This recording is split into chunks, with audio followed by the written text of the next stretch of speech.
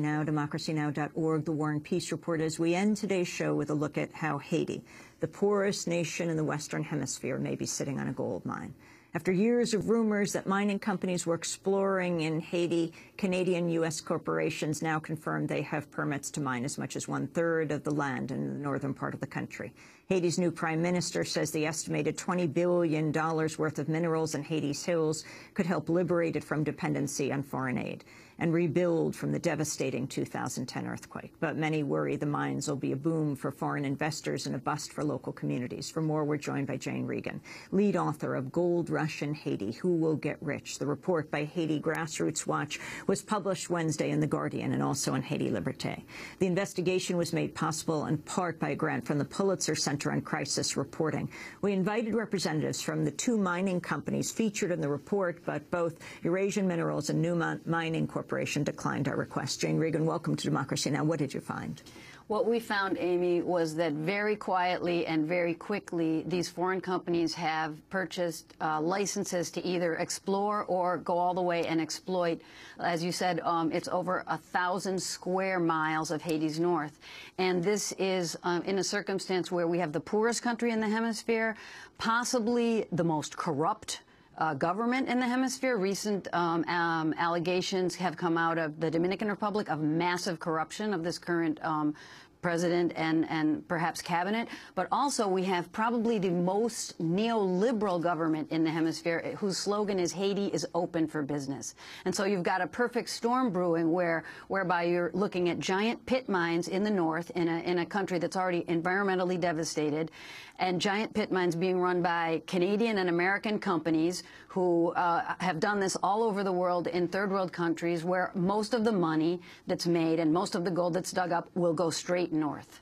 Can you tell us, Jane, about the farmer who brought you a letter that led to this investigation? Yes, in fact, that farmer is also a community radio journalist, and I think that that's important to say here on Democracy Now! This story was brought to the attention of me and my students, who are all Haitian investigative journalism students, by a guy who's probably about 65 years old. And he had a letter in his hand that said that Eurasian Minerals has the right to explore in 16 communities. And he said, we're worried because we heard that gold mining can sometimes pollute the water, and we're farmers.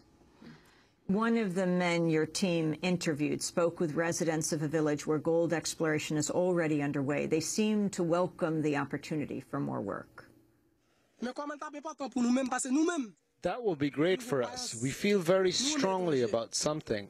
We like foreigners a lot. When foreigners come here and work with us, we are proud and it is beautiful.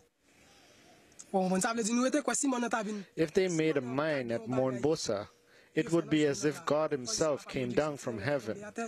But don't you think the company might be ripping you off? Yes, that could happen. Mining companies have said they can create hundreds of jobs in Haiti, again, the poorest country in the Western Hemisphere, and help rebuild the country's infrastructure.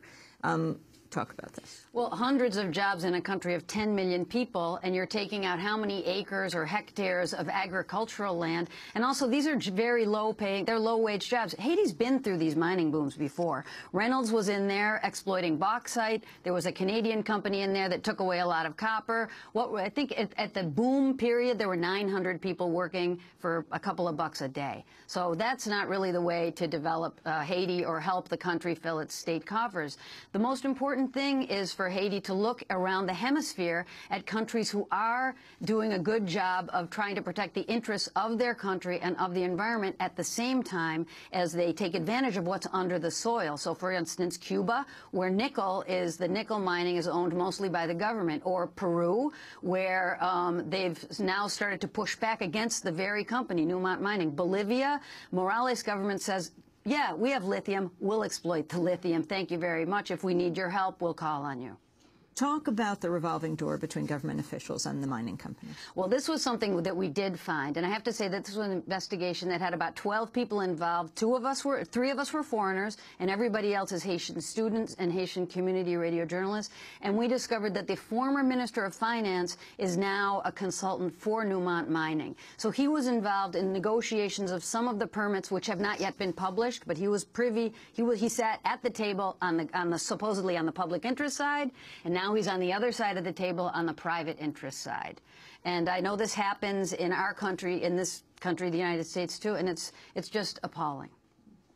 Finally, and we just have a few minutes, Newmont's track record in Peru, for example. In Peru, Newmont has the largest pit mine, certainly in the hemisphere. It's 251 square kilometers. It's called Yanacocha, and they've been trying to open another one, a gigantic one called Minas Congas. And the peasants and the campesinos and local authorities, environmentalists have pushed back to the point that it might not happen, or if it does happen, it'll be under much better circumstances where the environment will be more protected. I think it's important to know that, like Reuters, but also like all these sort of accounting agencies write with terror about resource nationalism, as if it's a bad thing for a country to want to control its natural resources. I think it's about time.